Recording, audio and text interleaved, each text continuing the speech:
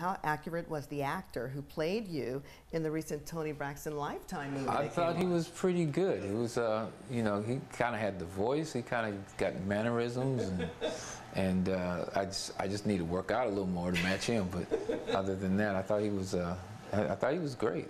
Did you give him any tips or pointers? Did he meet you beforehand? No, we didn't meet. I did get a chance to pick who the person would be, and he was the person that I went for. Oh, wow. And because I thought he was, you know, he was similar. I had no idea as an actor though that he would. I think as an actor he pulled it off great, and also the guy that played L.A. He, you know, he was pretty on it too. So we were both impressed with that part. Good choices.